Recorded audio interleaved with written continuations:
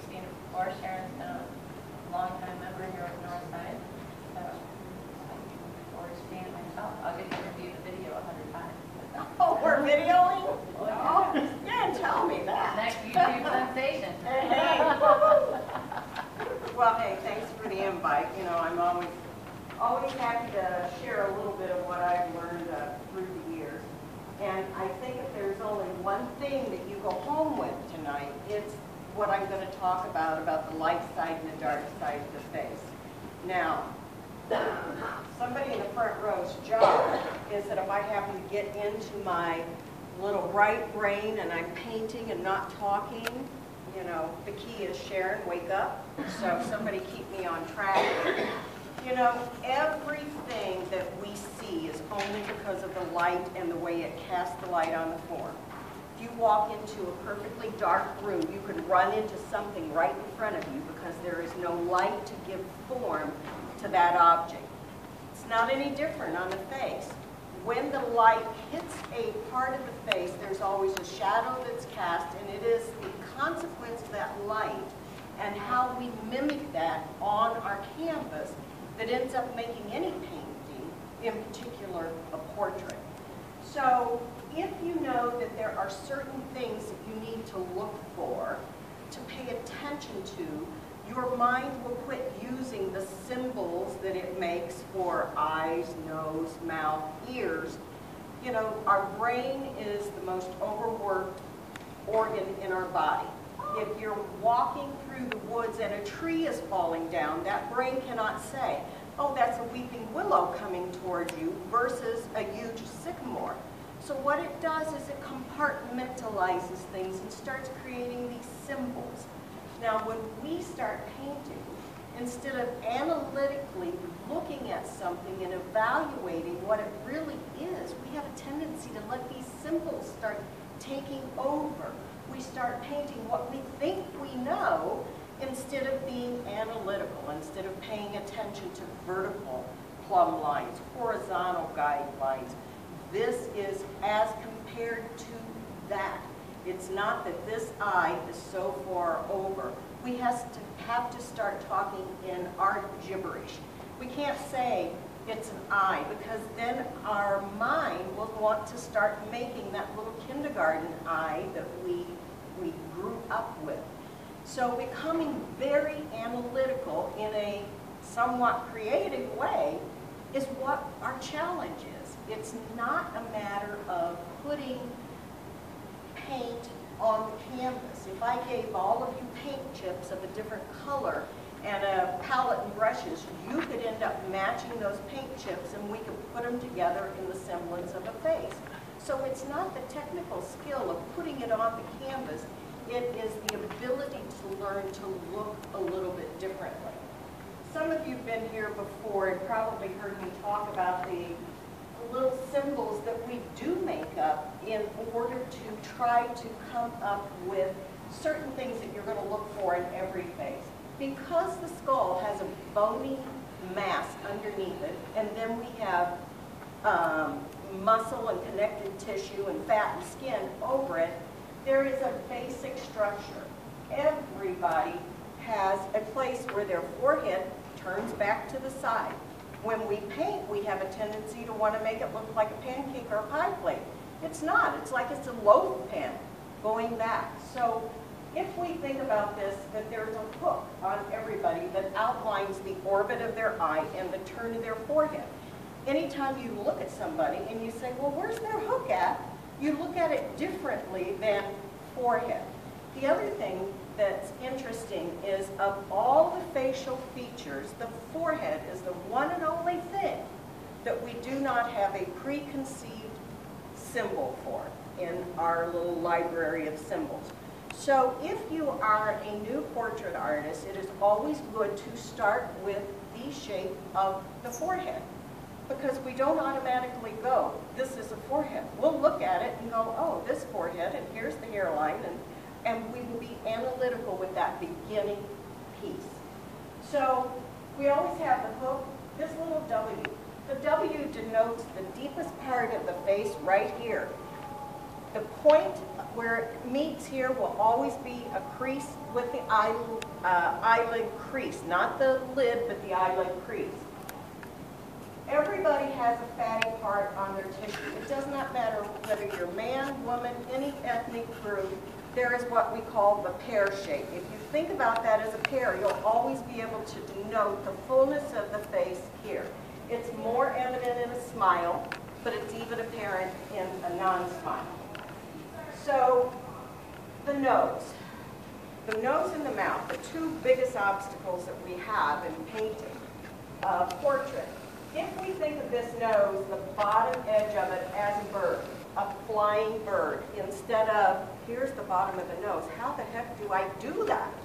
So if we put that line in gracefully, and then right above it, make the little body of the bird, we will be able to develop the bottom plane of the nose without having the little pig snout that we oftentimes think of with the two little holes and around. We will avoid that whole situation.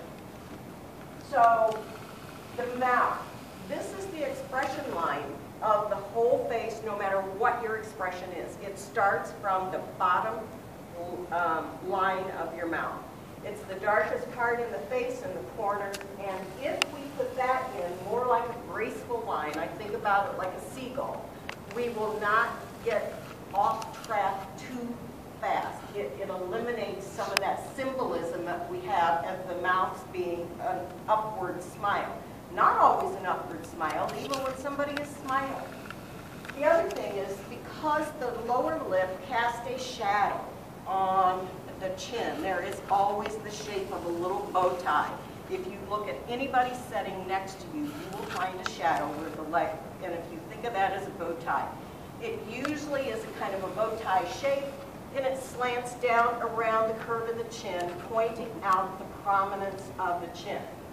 So then we can divide into the planes of the face. And the planes of the face only give you the idea of what is the furthest out point, the deepest points, because then we think about those laws of light. If light is coming from the side, it cannot possibly get as much light on this side in this deep portion as it does here. There is not, if this is my light side of the face, I have basically three values that I can use on that. I have my highlight, my average color of the local color, and I have a halftone. If I come to the shadow side of the face, and there's always one and the other, I need to break that down into two values. I have my dark shadow, and I can have a reflected light. So what ends up happening with a lot of portrait work is that if you do not keep that separate, then things take on a different look. It looks like their cousin or their aunt, but not quite them. So you must keep in mind that there is nothing on the shadow side that can be as light as the lightest part, or as dark. No, I had it right at the beginning. Nothing on the shadow side can be as light as anything on the light side, and vice versa. So those values are critical. Now, how do you keep all that straight? A couple of tools. You know, we have lots of tools. And what I'm talking about tonight is how a new portrait painter would begin to learn the craft. I'm not saying this is necessarily how I paint nowadays, or that, you know, all portrait artists paint like this. But when you are learning the craft, I don't like to see people struggling with drawing at the same time. We can use a photograph that is the same size as what you want to paint, and I always recommend life size or a little bit under life size. And we can use a piece of white Seurat and actually move the image from, copy it, trace it. You have to be careful, because all this is doing is giving you limitations and boundaries. So you can get something on the canvas. So the biggest objection I hear is, well, I can't learn to do a portrait because I can't draw. I don't draw hardly ever. Hardly ever. I'm dyslexic. Line drawings, make me babble. I can't handle it. So I either work with form, massing in form, or sometimes like this. But this is the way I like to see everybody start out. That little painting that I did there started out from a drawing just like that. This drawing has registration marks on it, A, B, C, D. That is for the purpose. Because when you're doing a portrait, one little line off in one way or the other can make a tremendous difference. So when you are working, one of the tools that we use is we take a piece of mylar and we also do a specific tracing of that photograph. When I'm working, I can line these registration marks up again, and I can see, oh, I've got that left jaw out too far, or my right eye's a little too wide. So it's a method of keeping yourself in check while you're working. That's one of the biggest tools that we have. Other tools that we like to use, a hem marker. We can slide this up and down. I can go over and I can measure my painting here, compare it to there, say, oh, I can see what's off there. So, you know, from the sewing store. Little dividers. These are valuable. Can't be replaced. Measure, measure, measure. Every way that you can. You need to measure. Value scale. How many instructors have you ever had say, do you pay attention to this? Good thing. The other thing we can do is I will tell you that 9 times out of 10 when there is a problem with the likeness in a portrait, it has nothing to do with the size. It has to do with the value presentation, which changes the contour image. One thing that you can do is, I have these little holies that I gave you. One of them, the small one, is to put on the photograph. The larger one goes over here. And that way, when you isolate, if I want to see if this area right there is as dark as it ought to be, and I put it over there, it is amazing how when you isolate that little area, you can actually determine that right away.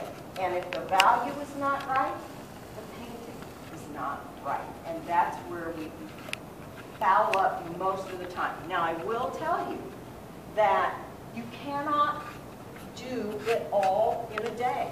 You know, I have a little painting here that I fiddled with yesterday and today. Same thing, in varying stages of completion. However, this is almost, but not quite. This is almost, but not quite.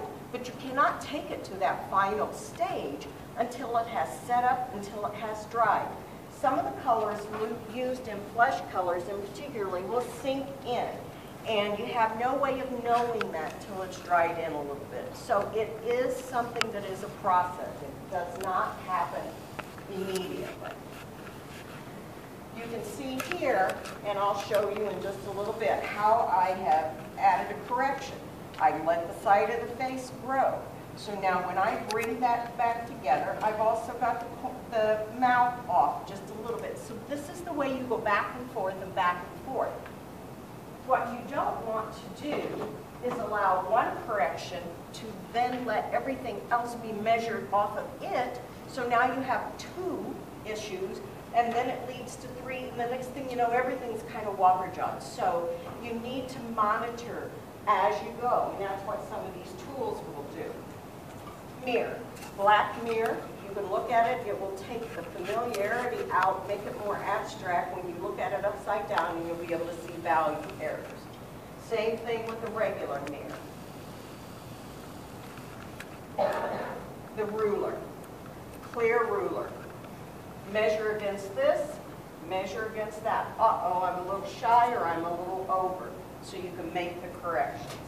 So painting a portrait's just about like flying an airplane to Hawaii. 99% of the time you're off course. And then after a while and several attempts, by golly, here she comes. Here it comes, you know. tool. Keep your color wheel handy. These acetate sheets to look through, balance the color out. I encourage everybody to do a monochrome painting. Let's see. Let's talk about photography for just a quick second before I start. I actually, when I'm painting and I have things all set up, I have these little notes all over. Just things that make me think a little bit, because when you get into that mode and you're putting that paint on that canvas, you know how it is. You fall in love with it. It just happens. You know, you begin to not be very critical or very analytical because you're just moving along and it feels so good. And then you go, oh, well, I need to back up a little bit. And part of that is because of the camera.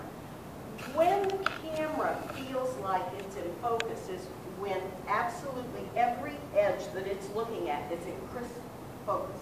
That's not how our eyes see. If I am looking at this as my focus, all of you are fuzzy in the background. And in a degree of fuzziness, the further back you go. So you cannot take a photograph at its word. You have to evaluate it as a tool, but it is not your end-all, be-all. The other thing that photographs do, and copy machines, these are just cheap copy machine things that I'm working off of tonight. Copy machines make reds go red, make yellows a little weird sometimes. So it's giving you an idea of good shape and boundaries, but it's not necessarily your best color judgment. Photographs make shadows way too dark generally, and if it's taken with a flash, it will flatten everything out. So just some kind of little, words to the wise there. So let me show you how, if you notice there, I have down that there is a specific way that we need to start a painting. Everything is in relationship to everything else. So you cannot just independently paint this face without something around it. We have to have the color of the hair. And I'm not saying a finished product, but just some semblance of what's going to be up against what. Because otherwise, you will end up with something that is pale and pasty and washed out. And the reason it's twofold. Number one is what I was just talking about, and number two is that you have not gotten up and stepped away from the painting. Most people view a painting from 8 or 10 feet.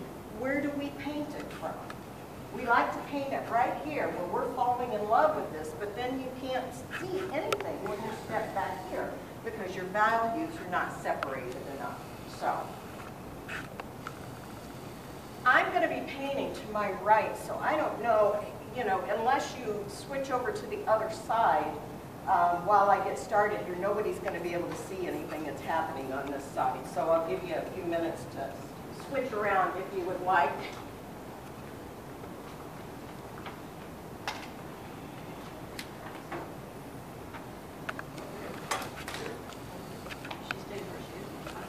So what I hope that my demonstrations do is always give people the idea that should they want to learn to paint portraits, they can do it. There's no magic to it. It's just, oh, I need a chair. Now that's a painting? Huh? That's a painting? This? Yeah? Yeah. It looks like a photo. Yeah. Now, that's my little granddaughter Juliana. Somebody took her apple and she was pouting about it. So I call that the pout.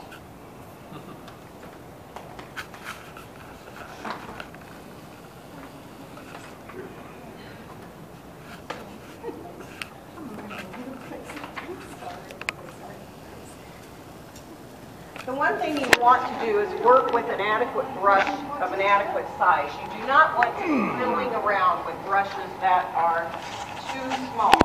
I want my reference material to be right across from where I'm working. I don't want it up here, I don't want it over there. I want to be able to go like this. so this goes right over here, if I want to do a little side trip.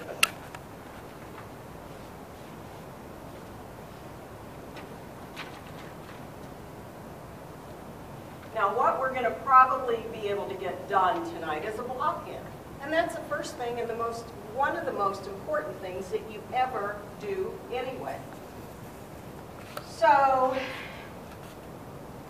I can see when I look at this that some dark areas are in here, in here, in here, and in here. So I want a little bit of that hair defined just in order to give me a contrast for the facial features.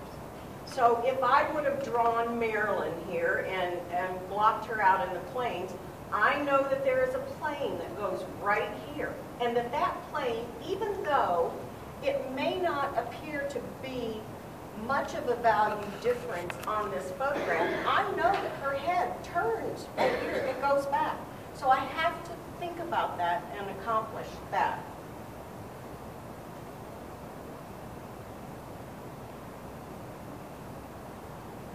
My first question I ask is it warm or cool?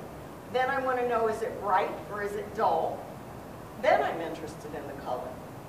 And I want to know what that value is. But mostly I'm interested in color temperature right in the beginning.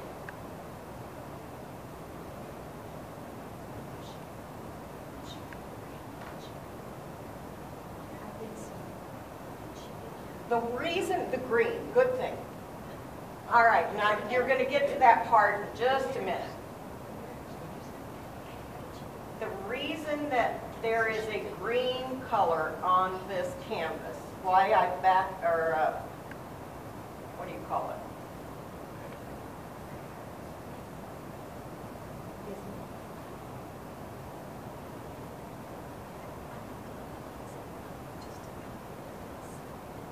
Why I've toned it green. Most of our skin tones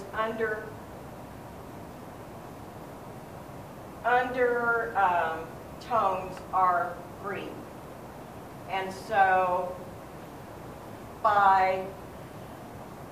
what I'm going to be doing is I am going to be laying in the lights.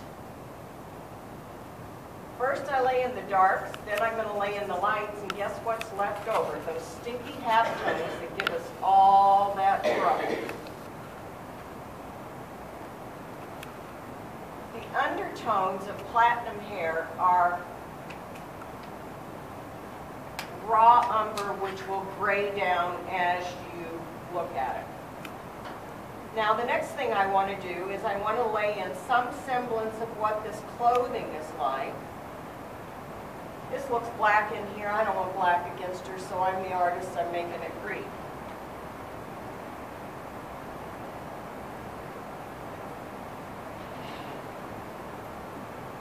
The easier, I think the last time I did a demo for the club, I did the gal here on this in the big smile. It's easier to do a big smile because it gives more definition to the face. This has a lot of subtle blended. When I do this, now I have shadow underneath here. I have highlight casting here. The eyes get a little pooch to them. You cannot have a smiling photograph without a pooch under the eye. You see paintings a lot of times where that's a problem, and it's like, So it doesn't need to be finished, but I need some idea of how dark that's going to be. Now, it's one thing that happens all the time. You put those cute little registration marks on so you can keep yourself going in the right direction, and then you cover them up. So I'm going to try not to do that so I can show you guys how to use it. So that's enough of that. I also want to lay in a little bit of the background, only because it needs to be able to reference and mingle with some of these other things. So I don't know, let's have a grayish, bluish kind of background.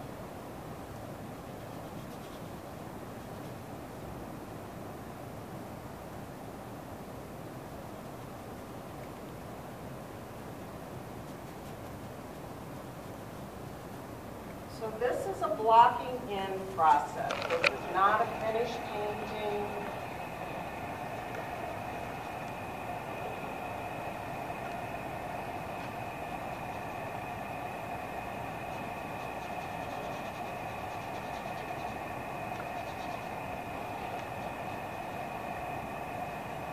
Next thing I want to do is I want to lay in my features, because if I do not, what's going to happen, and I start applying flesh, I need these landmarks to set up a little bit. So if I were at home working, I would actually, just at this point, use a little fast dry medium here. I didn't remember to bring any, so we're just going to wing it. So the first thing that I want to do is, everything around the eye is warm.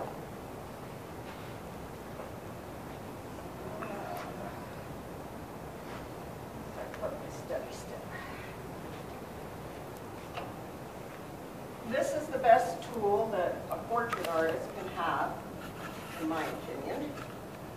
There's all ways to do it, but this is my preference. Now, when you're doing an eye, from the outside over to where the iris is at, you have eyelashes, and that's going to show up dark. But from that point to the corner of the eye, there are no eyelashes, so it's much warmer. So we do not want any of this hard, dark color beyond that point.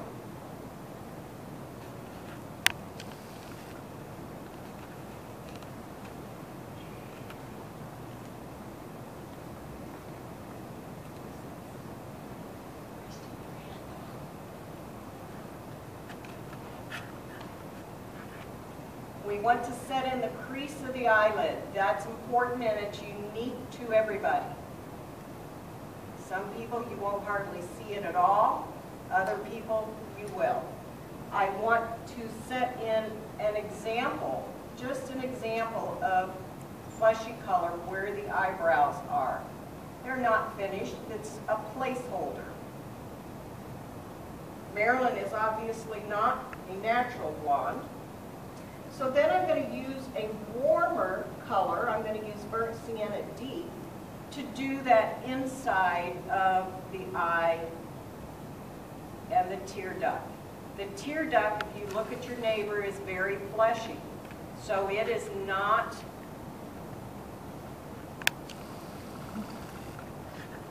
dark. There's a little sparkle of light in it that if you get that far, you can put it in. But for now, we want it to be red. I want to outline the iris of the eye.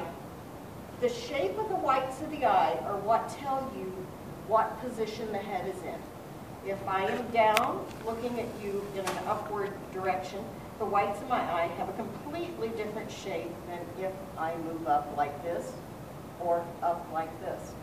That will tell the story of how the person is looking.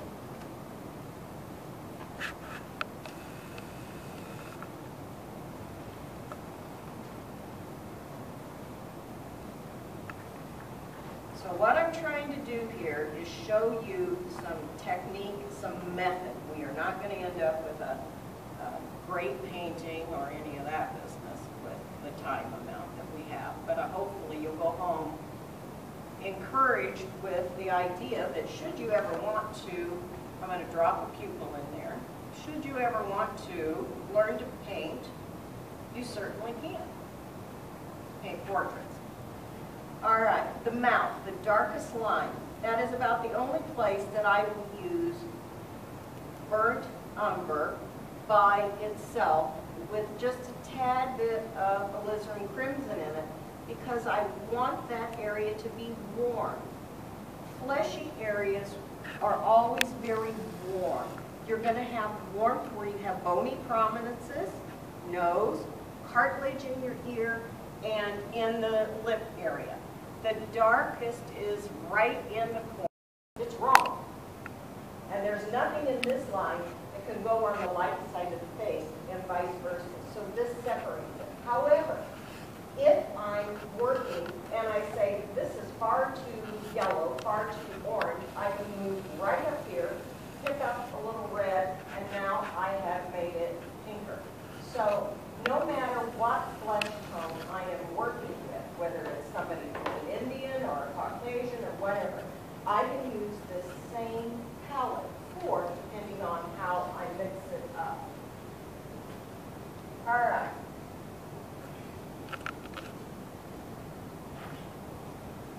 We want to set some limitations of the mouth, but we want to do it in a flesh color. We don't want to put lipstick on yet. So what I'm doing is setting my boundaries. I know I cannot go outside of this boundary, and I have to look very closely when we get to that point to see where the variations in the values in that lip are.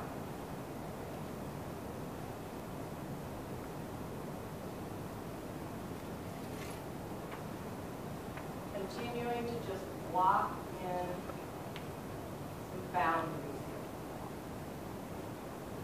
here. This will all be covered up.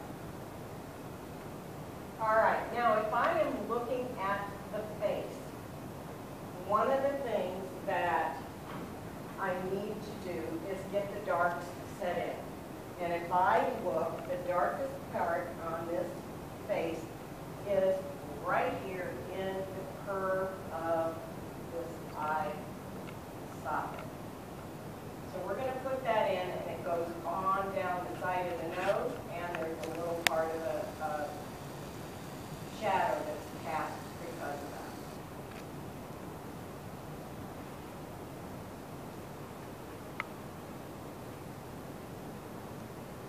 Now, I see that right over on this side, we have a really, really dark, prominent spot right here. Not dark enough. Not dark enough. That will be lost. That's better. Where else do I see prominent darks? Right here. And we need to make sure we keep those fresh. This is going to come down a little bit more.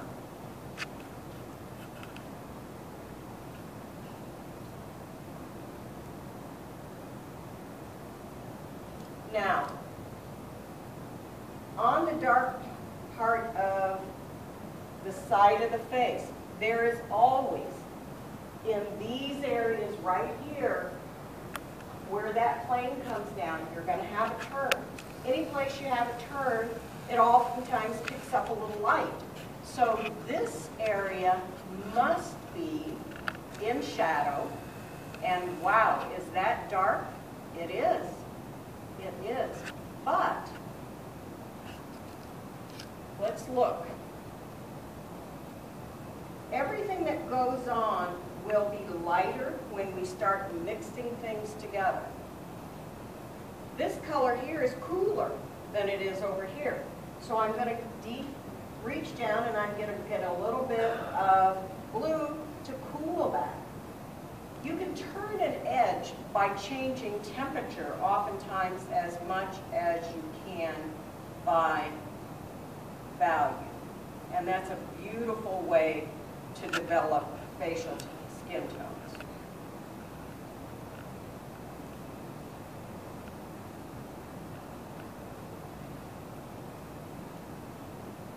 You notice there's a little bit of shadow all the way around. It's a cast shadow back up off of that dark sweater, and eventually we'll do some more work with that.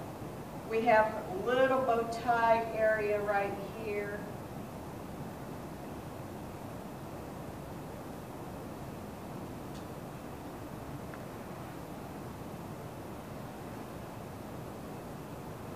That's going to help define the chin. We have a little facial crease right here.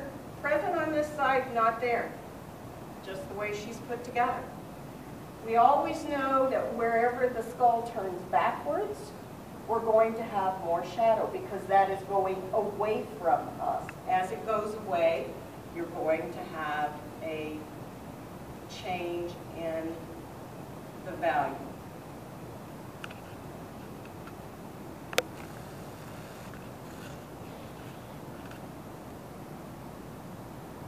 A little bit of flesh showing up here.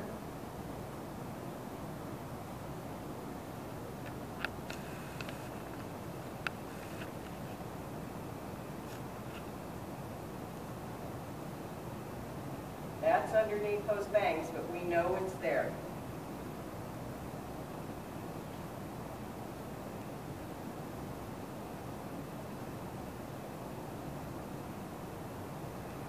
All right, that's the primary darks on her face. The rest of it is midtones.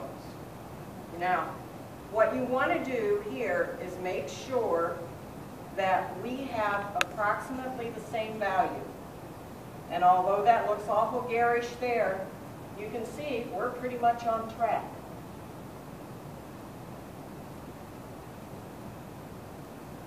Now what we're going to do is we're going to lay in the lights. And when we lay in the lights, what's going to happen is that what we're left with is the halftones. And the halftones are the pesky people that, you know, we have to hassle with for the most part. Now, when I talk about lights, I'm not talking about the highlights. I'm just talking about the lights of the normal skin tone. And one thing that people make a mistake with is not having enough color in a face. Faces are very colorful, and we tend to want to wash them out because we have this idea that that's the way it's supposed to be. So if I'm looking at the light, I see that the main light part of the forehead is right in this area. And I'm making things a bit bright and a bit overdone so I can demonstrate.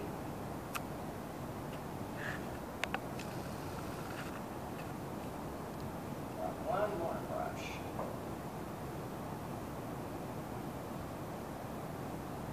Now if you notice right above her brow, it gets a little cooler and a little lighter right here. Up here, it gets a little lighter, but it's a little warmer, pinker in that area, and right along where her hairline turns.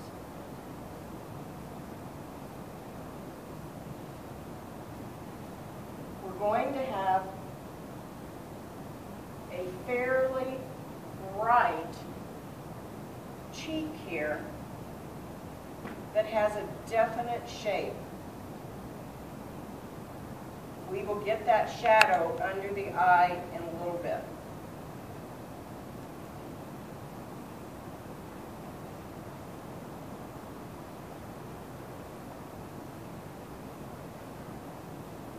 The nose, if you isolate the nose essentially has the same value as the cheeks, and it has three planes, a top plane, two side planes. But we have the idea, because it comes forward, that it should be lighter. It really is not. There's the values along the nose. There's the values along the cheek. If you isolate it, you can tell that. So the nose needs to have a significant amount of color. The two side walls start out fairly dark.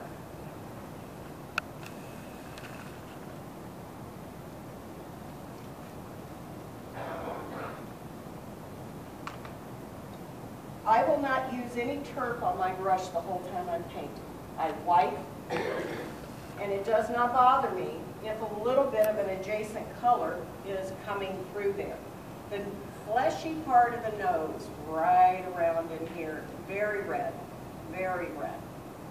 If you notice right here, and I'm just going to skim across it, is where her cartilage breaks.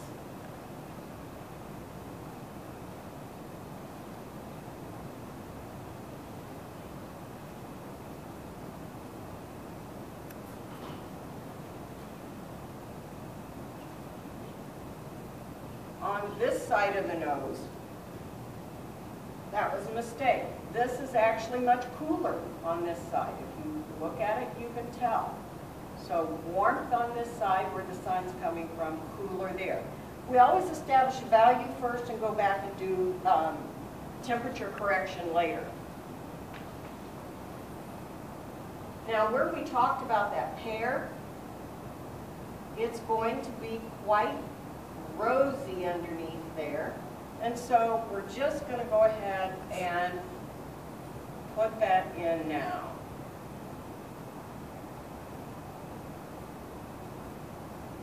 That follows up, and we will transfer it up there with our brush in a bit.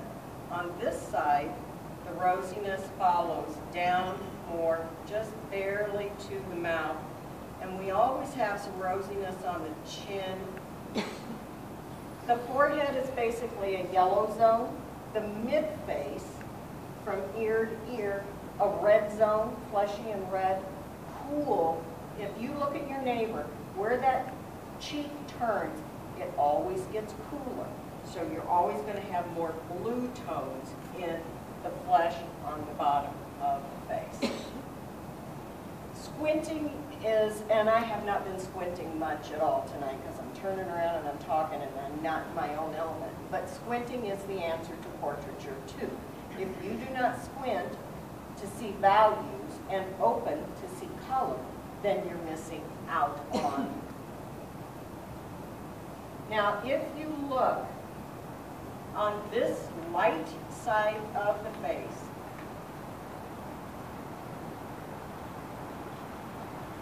the lip is also light right up against the nostril.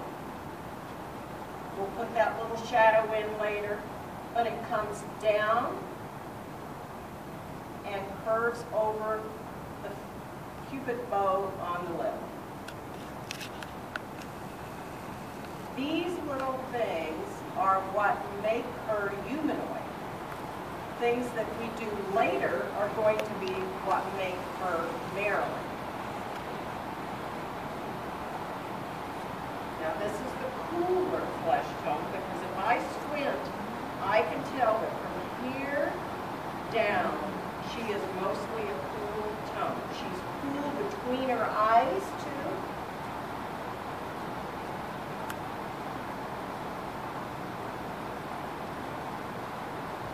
The chin also has 3 zones, a top, a middle, and a bottom.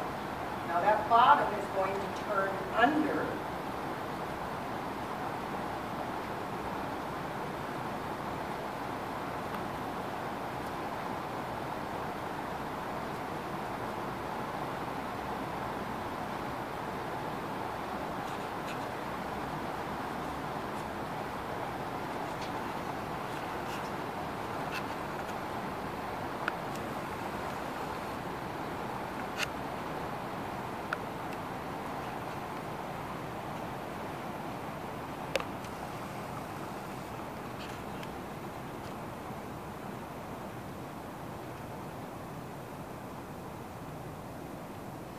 This even needs to be a little cooler as I go farther down.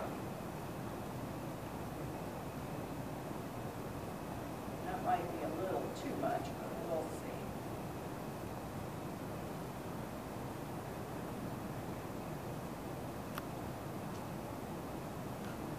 So, we get hung up on the little things sometimes, but stop and think about it. Somebody can hand you your high school yearbook, and you can say, who's that third person? Do you remember? And you'll say, oh, that was Joanne Faber. Why? You can't, it's the size of a dime. You can't see anything, but you know the general large shapes of her face. So we get hung up on the little details, but really it's as much important that we know the larger picture also.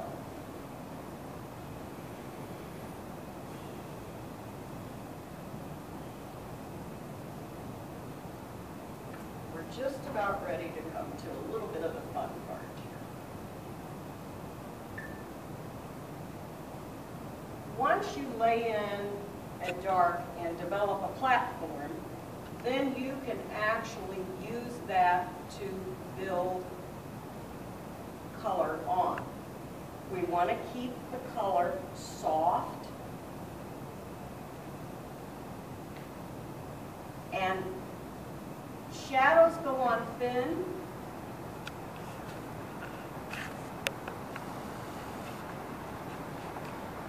Lights go on thicker. We're going to move these lights around.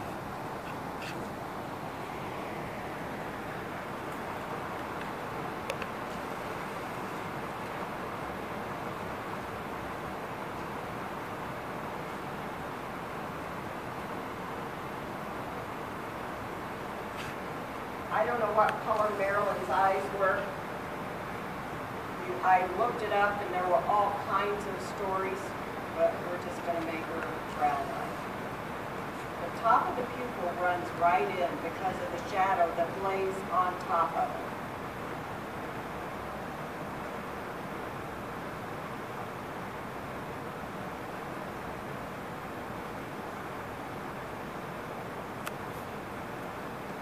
The whites of the eyes are never white. They actually go in this dirty greenish color. And then later we will make that eyeball have a rounded shape. And while you're doing this, you're paying particular attention that you do not lose the shape of that white of the eye. Because that tells the story of where the eye is looking. So we're just blocking in. This is not anything that's set in stone. It's all movable. It's oil paint. We can do it over and over again. That big smudge I just made in there, well, we'll fix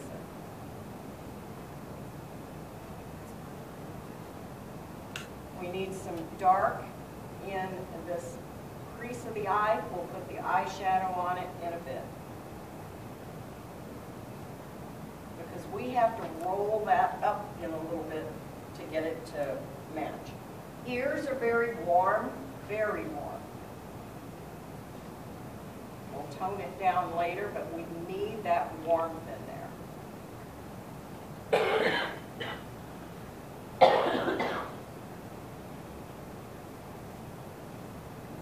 What happens next is that once I lay in a few more areas of color, we are going to start not blending, but sculpting this together. There's always a little prominence here that catches.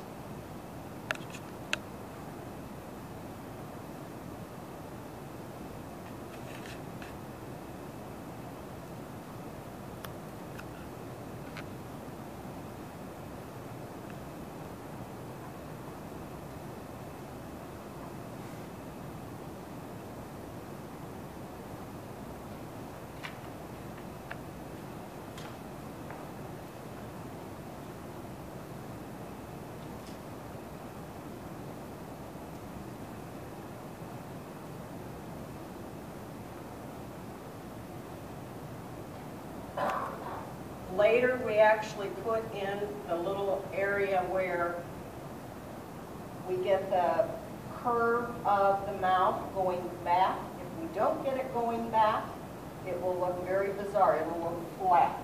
In order to get it to curve back, we need these little triangles. If you look at your neighbor, we all have this little shadow triangles that go right through there. And we'll put those in a little bit.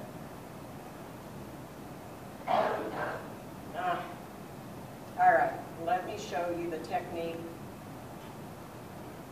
So at this point, what we're going to do, once you have laid in your lights and your darks, what that really leaves is wherever there's green, that's a halftone.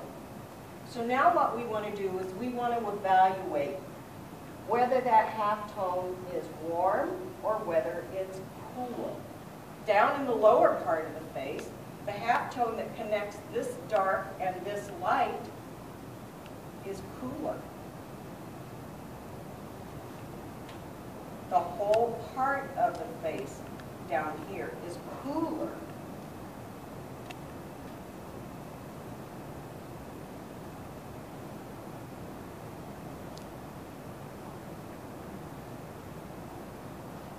The halftone tone up here, you can tell, gets a little warmer. We don't have to fill in all the gaps because we're going to sculpt this together with our brush.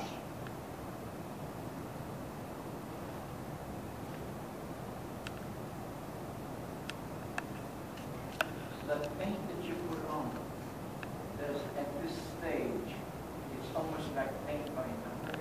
Yeah, I'm putting on a block in, and yes, I suppose in a way it is kind of like paint by Until you actually blend it or Yeah. use it. Mhm.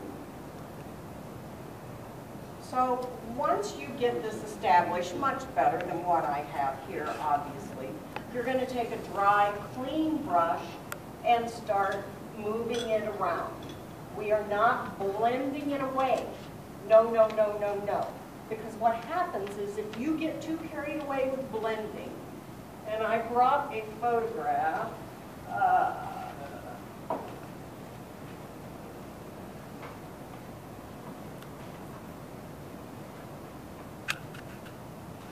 wanted to show you how this looks, how ugly and however.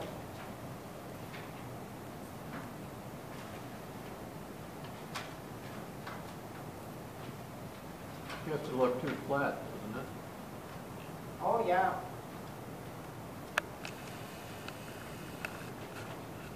Well, someplace in this stack, I guess it's not that important. But what we're going to start I'm going to look and evaluate. All right, this area right here actually goes up into there.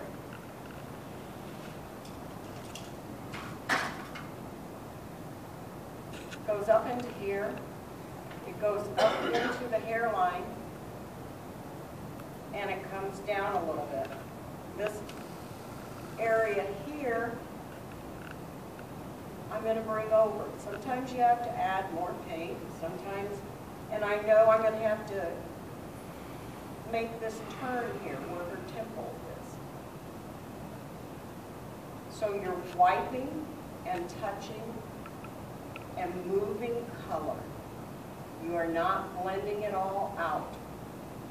Later, once it sets up, then you can start blending things around. And you'll lose your landmarks. And then when it's dry, you come back and you will add color in to establish the form again. It's a back and forth and back and forth. If I see that half tone actually comes up over the brow on that side, so I can push it over there. This is just the first application of paint. So we have a lot of painting to do, but this is laying in the block in that gives some semblance of a humanoid form. Later she gets to become Marilyn. I wish we had 5 more hours tonight. Yeah, this is it, isn't it? Okay. And unfortunately, the library closes at 9. Yeah, so, but you kind of get the idea of how this works. Mush one thing into another, you share this color with down here, and before you know it, you've got a nice humanoid person going, and you work on it 2, 3, 4 times, and you start getting it looking like her. Then you turn it upside down because that takes you out of the, and you say, oh my gosh, the left part of the nose, what's wrong with that? You know, you couldn't see it upright. You turn it this way. You move it, you look at it through your value finder. You do measurements. And you actually write these things down. I make a copy of just an oval face, and I do a line right here, and I have little things that say, eye too wide, check measurement here. Value, crazy lady, you know, so it's analytical. It really is truly very analytical. So anyway, that's enough. That's enough. Maybe if we were all really nice to Sharon, we could talk her into doing a workshop for us. Oh, We could. there you go. honey. That'd be fun. We could do that sometime. That would be a lot We of could fun. do that fun sometime. A huge round of applause for Sharon. Thank you. Thank you. And I know you guys are all dying to find out who our winners are tonight, right? We'll be dying to find. Focused in North St. Louis County, Northside Art Association is a nonprofit 501c3 arts organization that serves local artists through community exposure, networking, education, and peer interaction. Learn more about Northside Art Association at www.northsideartassociation.org.